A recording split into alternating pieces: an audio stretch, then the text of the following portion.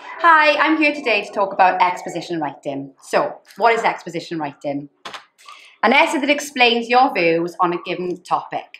Now, this is up on the Unit 2 exam on June the 6th. With the exam, you'll have a choice of two written tasks, an exposition or a narration, or it could be a description, which you've had lots of work on in lessons over the last few months. Now, over the last few mocks that you've looked at and within class, you've studied several essay titles. If you look at the board now, here are some examples of titles that you've probably seen over the last few months. Now, if you are struggling to plan your essay, I know we've had lots of practice in lessons, but here's a quick overview of some top tips for you to look at.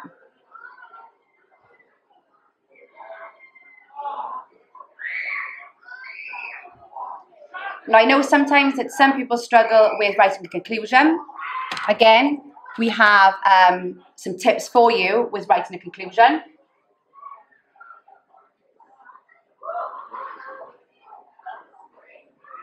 And just remember, plan your essay, take your time, 5 tips for success, introduction, 3 main paragraphs, and your conclusion. All the best!